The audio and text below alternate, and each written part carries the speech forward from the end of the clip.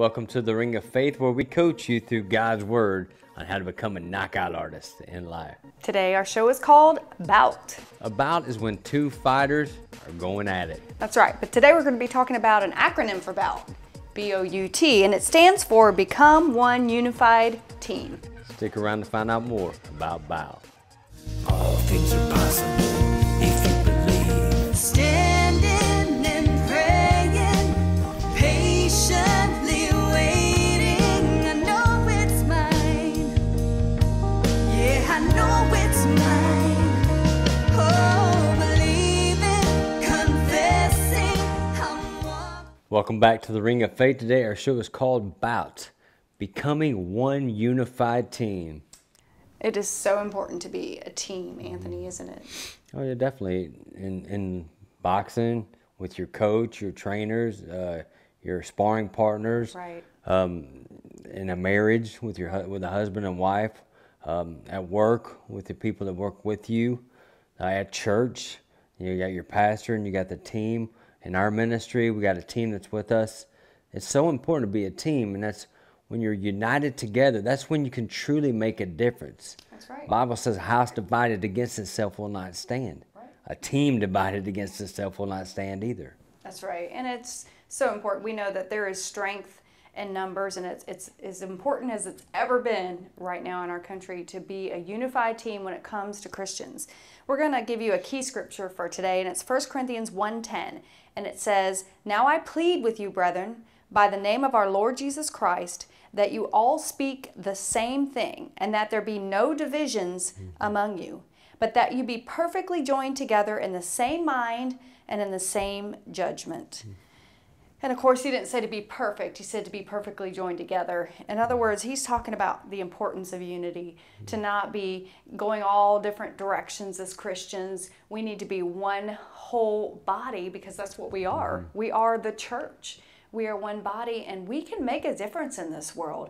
Christians are some of the most loving, giving, difference-making people on this whole planet. And we can do more of that if we stay unified. That's good. You know, Galatians 5:22 and 23 says that we have the fruit of the Spirit: love, joy, peace, long-suffering, kindness, goodness, faith, gentleness, self-control. As a born-again child of God on the inside of you, you got God, 1 John 4:8, who is love living on the inside of you. And it's not saying you're not going to disagree about things, but you learn to disagree agreeably, that you work things out. It's not about always having to be right, but making things right. And agree to disagree, because we're not all going to agree on everything. We're not all going to agree on doctrine and teaching and all these different things, but agree to disagree. And do it in love. And we come together in unity. We all can agree as believers that Jesus is Lord. Because you ain't getting to heaven if you don't agree on that one. Right. And so we find common ground with other believers. And let's walk this out together. And the Bible says, Mark 16, make disciples. So we go out and we lead others to Jesus. Make them disciples. Get them into the Word of God to know Jesus for themselves. Paul says in Philippians 3:10 that I may know him in the power of his resurrection. That's what making a disciple, that you know Jesus. John 8:31 and 32. You'll continue in that word, then you're my disciple. You know the truth will make you free. When you all get in there and you start knowing that truth, we all become one united team making a difference for the Lord. That's so good, Anthony. And another scripture that's along these lines is in Jude 16 through 18. And basically, this is just talking about a group of people that we don't want to be in the body of Christ. We don't want to be divided by people like this. And it says they're grumblers, complainers, walking according to their own lusts, and they mouth great swelling words, flattering people to gain advantage. A lot of times people do that. They use their words to agree with somebody or flatter them, even when they're wrong biblically, to gain advantage. And then it goes on to say, "But you, beloved, remember the words that were spoken before by the apostles of our Lord Jesus Christ, how they told you there would be mockers in the last time, who would walk according to their own ungodly lusts." That last verse said there would be mockers in the last time who would walk according to their ungodly less. And of course, we have a lot of mockers in our society these days. People that, make fun of Christians or criticize Christians for standing and believing God's word. That's what we're doing. We're holding God's principles above all else. That's good. Jude 19, this is in the Message translation. It says, there are ones that split churches, thinking only of themselves. There's nothing to them, no sign of the Spirit. Yeah. That's what these mockers, the ungodly people want to do.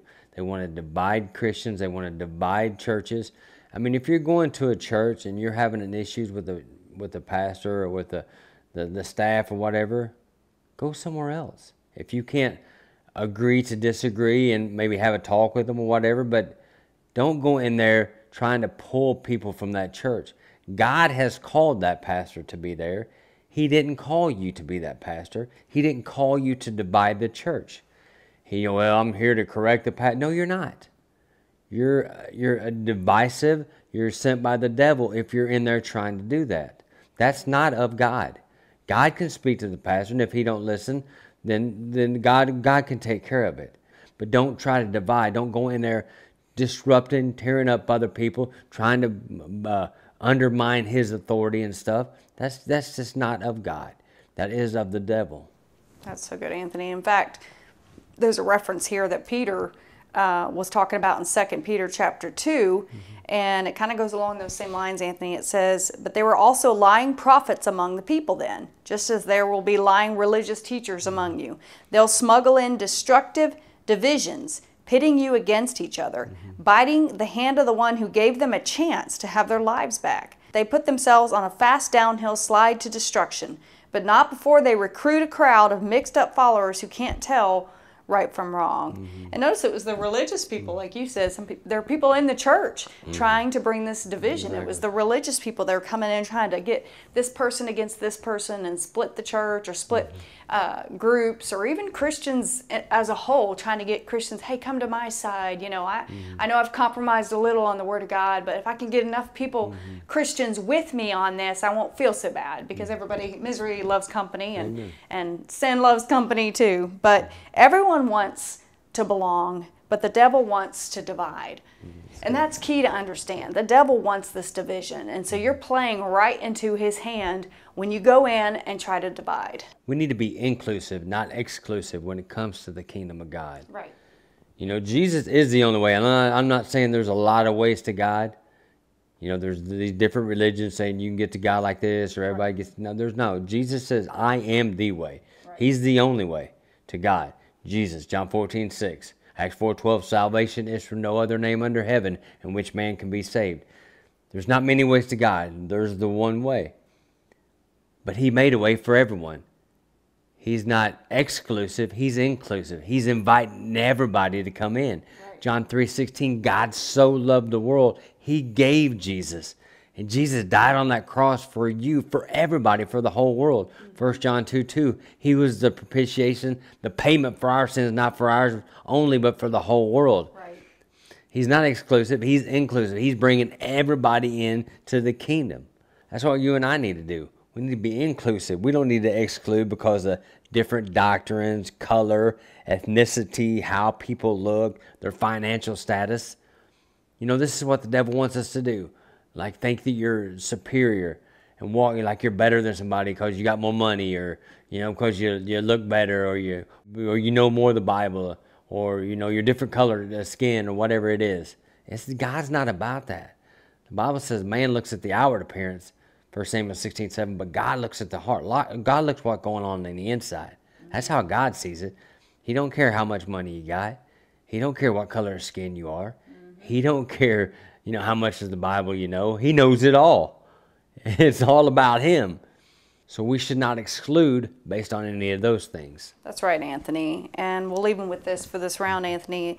It's just that Christians ought to be unified in building up other Christians, even when we disagree.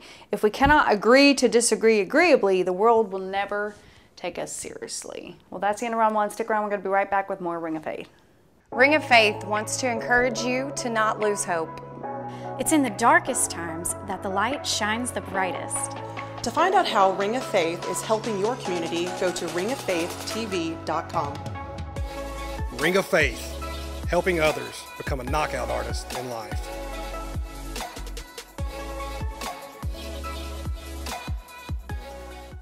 Welcome back to the Ring of Faith. Today our show is called Bout, and we're talking about becoming one unified team. We've learned how the devil wants to divide the body of Christ. Right, but God wants us to unite. And we need to be unified in different areas of our life, and in a lot of areas of our life. And the first one, Anthony mentioned earlier, but our marriage, we need to be a unified team in. Ecclesiastes 4:12 says, though one may be overpowered by another, two can withstand them, and a threefold cord is not easily broken. And of course, you know, if you ever try to tie a knot with just two cords, it's not very strong, but when you fold in that third cord, it is very strong. And that's talking about adding God in and being a unified team in your marriage with your husband, your wife, and God. You both have a relationship with God individually, but also as a couple. It's so important, if you want to be strong in your marriage, is to be a unified team. And I love this scripture. I prayed a lot over Leanne and I. Ecclesiastes 9:9, and we live joyfully together all the days of our life, which the Lord has given us under the sun. And that's so important. Like, you meditate on these scriptures. In Psalm 103:20, when you speak the word, it says angels hearken to the voice. So the angels start working on your behalf in your marriage when you start meditating and speaking and believing these scriptures.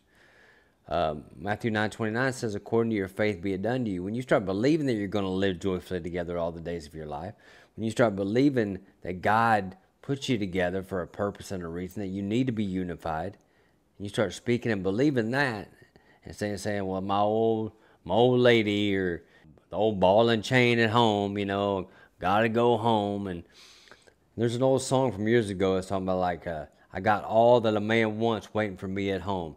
Because she likes to dance, she likes to romance, and she throws a great party. You know, and so and it's like, I don't need what the world has to offer. I got all that waiting for me at home.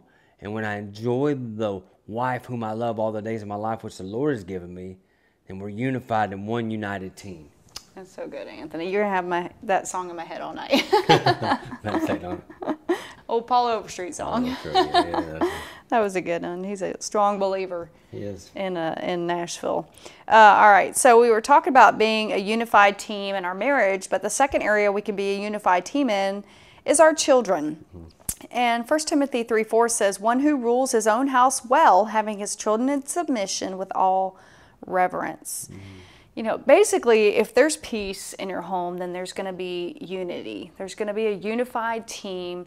And, you know, when there is strife, the Bible talks about, you know, where there's strife, there's every evil work. And if you constantly have strife with your children or your spouse, there's going to be every evil work. There's going to be all kinds of negative things that keep coming at your family. And you're going to be like, what's going on? Why do I keep getting all these attacks? And then you look at your family life and realize that there's all this strife, there's all this, you know, bickering and bitterness and unforgiveness and all these things that we need to not have in our household.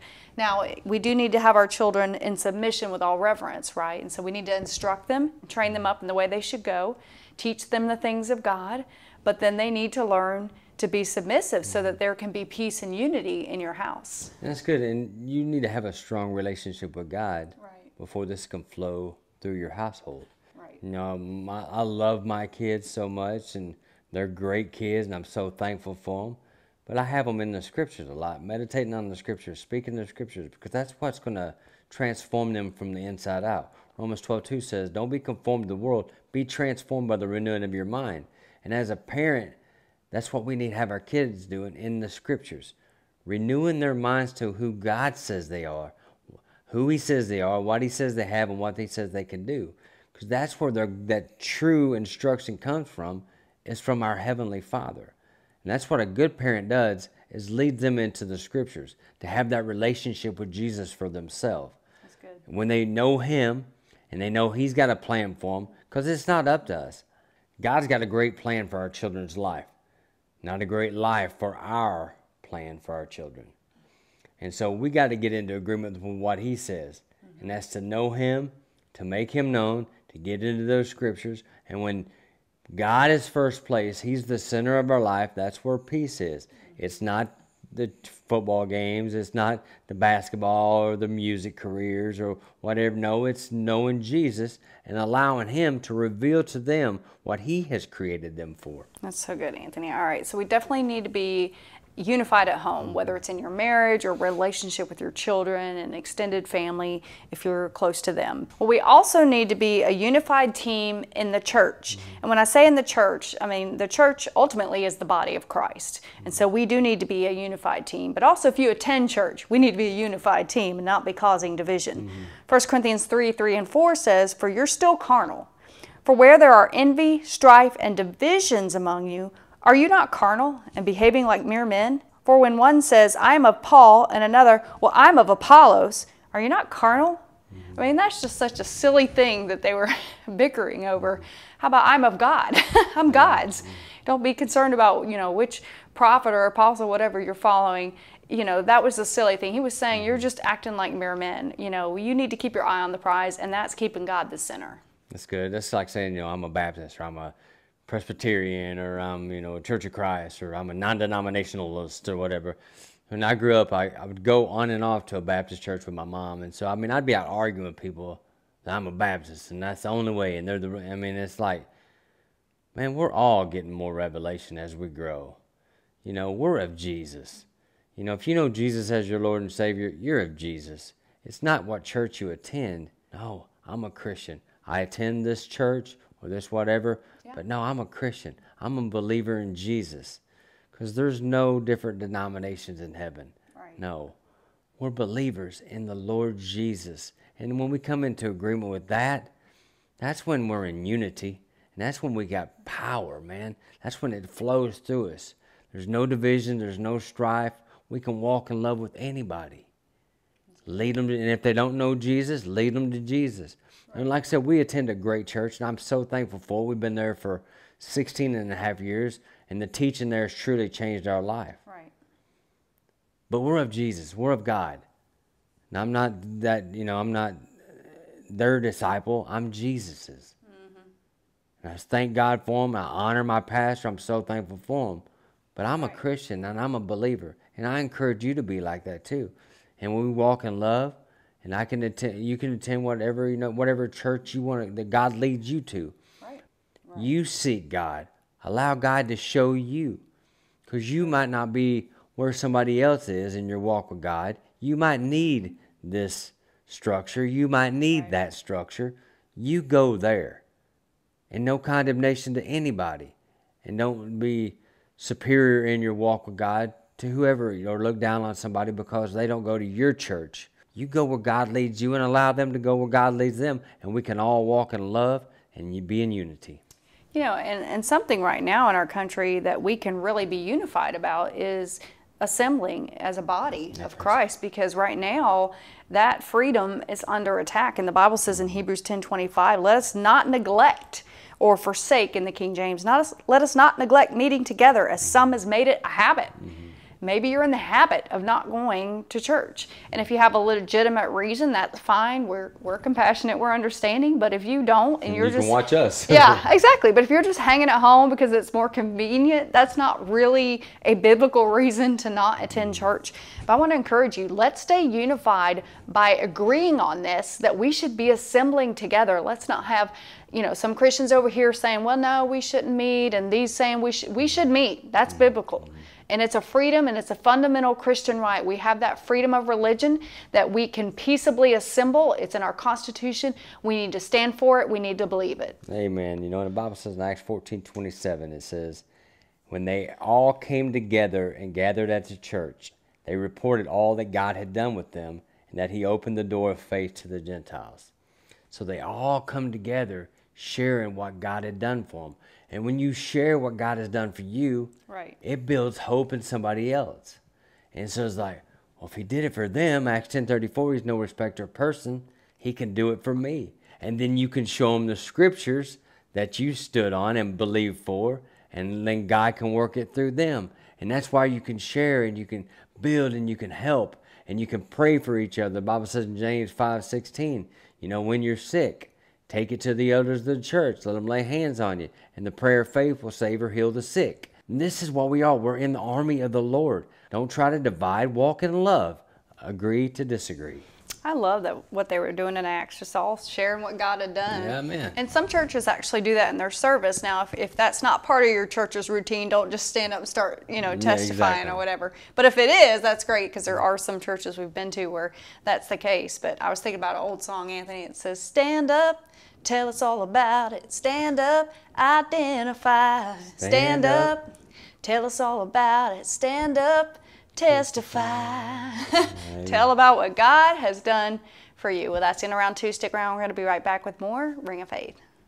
If you would like to have Anthony or Leanne Cooper speak at your next event, contact us at info@ringoffaithtv.com, or you can write to us at P.O. Box 1110, Mount Juliet, Tennessee 37121. Welcome back to the Ring of Faith. Today we're talking about Bout, becoming one unified team. And we've been giving you different areas of your life where we can be a unified team. And we talked about being unified in your marriage and also being unified with your children. And then we were talking about the church, the body of Christ, how we can stay unified. Well, that brings us to the 4th point. We need to be unified with God. Right. I remember years ago how I'd be out drinking, doing drugs. I remember one time I got my friends all Bibles for Christmas. I mean, all we did was party, get high, and just hang out. But it must have been something God put in me when I got saved when I was 7 years old. But I just grew up in a crazy world, drinking, drugs, fighting, and I mean, I'd be out like snorting cocaine, getting drunk, telling people about Jesus. And I'll never forget one night I was at a party and this guy was over there just blaspheming God, talking about God, and I was like, I'm gonna knock this dude out. And all of a sudden I just started blazing this dude. Boom, boom, just beating him up. I was trying to take up for God, but I wasn't unified with God myself until I was 30 years old when I really met Jesus. Like I said, I got saved, and I truly believe I got saved when I was about 7 years old. But I truly met God about when I was 30 years old, and it transformed my life. I got united with God, and He started leading me into books and into the Bible and revealing Himself to me. John 4:24, God is the Spirit. 1 John 4:8, God is love. I met the Spirit of love, and He united me with Him. And now and the Bible says, 1 Corinthians 6:17, you become one in spirit with the Lord Jesus. I became one in spirit. And then I started getting into that word, renewing my mind to what His word says, becoming who He created me to be in the first place. And now I can unite others to God, which I tried to do years ago in a drunken, demonic state of mind. But now it's working for me because I know Him myself. That's so good, Anthony. And, we have a key point that kind of goes with what you were saying here. And it's basically after we receive Jesus, we become one in spirit. But in order for our soul, our mind, will, and emotions to be unified with God, we must get in agreement with His Word. That's the key. That's the ticket that Anthony was talking about. If we want to be unified with God, we got to be unified with His Word. And, I knew a few scriptures growing up here and there. I was in the Bible drill. I could, find it really fast and I could quote it to you really fast, but I just didn't understand how to really apply that scripture. I didn't have a real good revelation of what these scriptures meant. Philippians 4:13, I've known practically all my life. I can do all things through Christ, which gives me strength. And, but I don't know that I ever even applied that scripture or believed that scripture or spoke that scripture until I was, in my upper 20s as well. And that's when I really got this revelation of how God's Word can really transform your life. If you get into it and you read it and you meditate on it and you speak it over and over and over until you believe it with all your heart, your life can really change. That's true. And God is His Word. John 1:1, and God in that Word is one. Right. Hebrews 4:12, it's alive.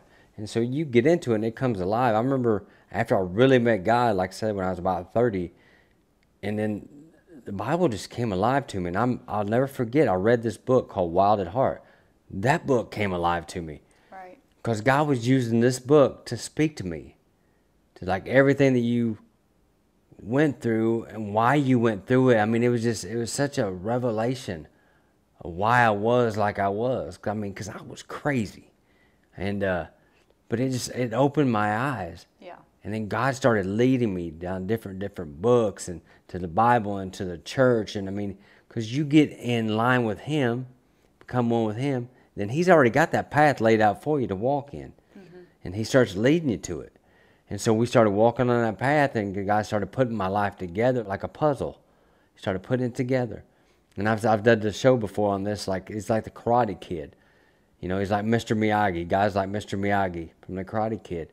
Everything you went through and all these different places that you were at, God puts them all together to make you that masterpiece that He's created. He's created you in His image and in His likeness, Genesis 1:26 says. In Ephesians 2:10, you are His masterpiece, created for good works, which He preordained that you should walk in them. You got a preordained path, masterpiece, that you should walk in. Become one with God. Right. Get in unity. Get into that Word. Allow Him to mold you, to make you, to shape you into the beautiful masterpiece that He has created you to be. If you've never made Jesus the Lord of your life, we're going to give you an opportunity to pray a prayer right now. The Bible says in Acts chapter 4 and verse 12 that salvation is from no other name under heaven in which man can be saved. That is the name of Jesus. Romans chapter 10 and verse 9 says, if you'll confess that Jesus is your Lord, believe in your heart that God raised Him from the dead, then you shall be saved. It isn't about what you have or haven't done. It's all about what He has done for you. Ephesians 2:8-9, we're saved by grace through faith, that not of ourselves. It's a gift of God, not of works, lest anyone should boast. See, salvation is a free gift. Religion teaches you got to do all this good stuff, and you take it to God, and you say, God, will you accept this? Christianity, Jesus did it all. And He takes it to man. He says, man, will you receive this? Right. That's what grace is all about. Unmerited favor, undeserved access to God the Father through the Son, Jesus. I'm going to say this prayer. I encourage you to mean it from your heart, to say it with your mouth. Say, Father God. Father God. I come to you in Jesus' name. Come to you in Jesus' name. Jesus, I confess you as my Lord and Savior. Jesus, I confess you as my Lord and Savior. I believe God raised you from the dead. I believe God raised you from the dead. I ask you to come into my life. I ask you to come into my life. I ask you to fill me with your Holy Spirit. I ask you to fill me with your Holy Spirit. I ask for all your gifts. I ask for all your gifts. I believe I receive it. I believe I receive it. In Jesus' name. In Jesus' name. Now the Bible says in 1 Corinthians chapter 12 verse 3 that no man or woman can say that Jesus is Lord except by the Holy Spirit. Confess out loud, Jesus is my Lord. Jesus is my Lord. You just got born again. I encourage you to get into a full Bible teaching church. And if you're in the Nashville, Mount Juliet area, come to Joy Church in Mount Juliet. And if you've been blessed by this program and you feel led to give financially, go to ringoffaithtv.com, click on the Donate tab. You'll find all the information you need to help us bring the Word of God to the world. Renew your mind to God's Word by seeing, saying, and believing His promises. And that's how you become a knockout artist in life.